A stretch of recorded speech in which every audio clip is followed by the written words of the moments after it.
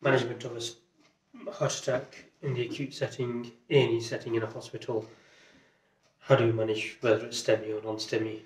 Let's move forward. So first and foremost, patient comes in presenting you with the pathomonic signs of a myocardial infarction, so your central chest pain, central crushing, retrosternal, impending doom, diaphoresis, perhaps an element of nausea, vomiting. Okay. How do we go about this? How do we manage it? Let's go from here. First and foremost, let's go with nil by mouth. Why? We're going to assume, or otherwise we're going to consider whether this patient might need a PCI if it's a STEMI. Before we do the PCI, what we need to before we do the nil by mouth, we need to identify the patient in pain. If they are in pain, what do we do? We ask them how severe the pain is. The severity of the pain, 0 to 10, 0 being no pain, 10 being absolutely excruciating pain. That scale that a lot of practitioners use is actually called the VAS, the Visual Analog Scale. It's used in clinical practice very widely and accepted as being kind of normal, although it actually carries no diagnostic value per se. Very subjective also, and that's part of the reason. Keeping to the point, let's say the patient is 8 to 9 out of 10, we're going to offer them analgesia. Before we actually give the analgesia, what we're going to identify, do you have any allergies? If there are no allergies, then absolutely let's move forward with the likes of morphine. So we'll administer some morphine. Great. Don't forget, if the patient has come in with the paramedics, there's quite a possibility that they've been given some medications. Let's assume they haven't, so they've not had anything here. We're going to then give them some aspirin, 300 milligrams as well. 75 milligrams is your daily dose. That's your antiplatelet. Of course, aspirin as an antiplatelet. That's more maintenance dose. 300 milligrams is partially what we could classify as a bit of a loading dose as well as a strong analgesic. If the patient is allergic to aspirin, we're going to give them clopidogrel. Okay, so bear in mind that. Sticking an O2 sats monitor, check that blood pressure, etc. The O2 sats, we need to say, okay, again, everything based on trust policy, so just take everything with a pinch of salt and make sure you're familiar with the trust policy. 94% or less, we're going to oxygenate the patient, offer some oxygen, prescribe it, offer it. Don't forget, you need to be mindful if the patient has a background of COPD, there may be O2 retainers, therefore 88 to 92% is the target sats. We're going to then cannulate the patient because we're going to need to do that along the way. Why? Part of the reason is because we're going to need some bloods, but before we move on to the bloods, the other medication we can administer or offer are nitrates, sublingual nitrates, so glycerol nitrates. Remember, nitrates are vasodilators. What they do is essentially increase the amount of blood flow to the area, and therefore we reduce the oxygen respiratory demand from the myocardium, thus reducing the pain as well. Thing to bear in mind with the nitrates, first time if a patient is nitrate naive, if they've never had any nitrates in the past, then they're going to be left most likely with a pounding headache. So just please be sure to warn them of that. You've done the aspirin, you've done the nitrates, you've done the oxygen, you've done the morphine. Okay, let's move on then. We're going to take some bloods. Bloods taken at 0 hours and at 12 hours in some policies. Some trusts refer to say 4 to 6 hours. Personally, it's 4 to 6 hours. What we're looking for particularly is a TROP-Ts. Okay, there are TROP-Is and TROP-Ts. TROP-Ts is the marker that we use in this particular trust. And what we're looking for, as much as an elevation, we're looking for a dynamic rise. Okay, so dynamic rise, what you're after. Now, dynamic rise, what do we mean by dynamic change? Varies from consultant to consultant, 30% to 50% dynamic change. Thing to bear in mind, if it's mildly elevated and you see that dynamic rise, great, we've got a case to consider here for MI. If, however, there's no dynamic rise, but the actual value is significantly higher than it ought to be in the given context, then we still will treat it as an MI. And this is a point important to note. Any presentation, not just MI or in the given setting, any presentation we need to contextualize.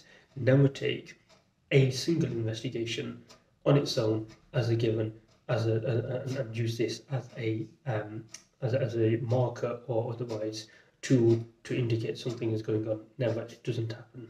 Okay, everything in context. So with the TROP-Ts, what's also good practice to measure is pro-BNP. I appreciate pro-BNP is nothing to do with MI per se, but it's a collateral, but it does absolutely have everything to do with heart failure, and it's absolutely worth checking that while we're there. Remember, BNP, pro-BNP, normal value less than 400 to 2000, you're considering cardiology referral. Anything in excess of 2000, and that's within its time set skills, Anything in excess of 2,000 is an immediate referral to cardiology. Okay. The other thing we'll measure here is the coagulation cascade. Okay, so PT, PTT, and INR particularly, if it's greater than 1.5, then you've got an increased risk of bleeding. So don't forget, we're just giving aspirin, 75 milligrams, 300 milligrams. So we've got clopidogrel and the likes over there. So fondaparinux is probably going to be used moving forward as well. So we need to be mindful of this. The other things that you could throw in with the bloods, full blood count, HbA1c, and lipid profile. This is more kind of moving forward a little bit rather than the acute setting in its entirety.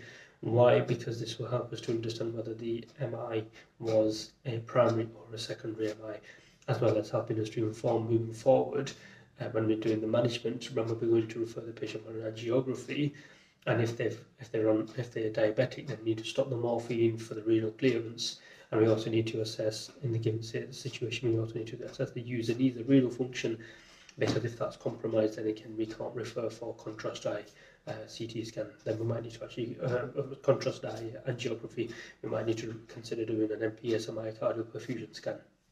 So user needs are quite an important one to throw in there.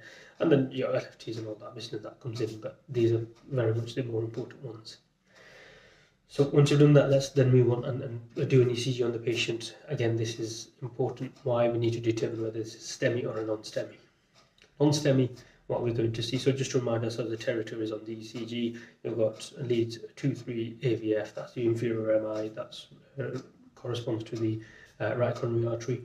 The V1, V2, generally the anterior aspect of the septum itself, the V3, V4, the septum, so V1 to V4 generally comes in together. That's your anteroseptal, that's the LAD, the left anterior descending artery, also known as a widowmaker.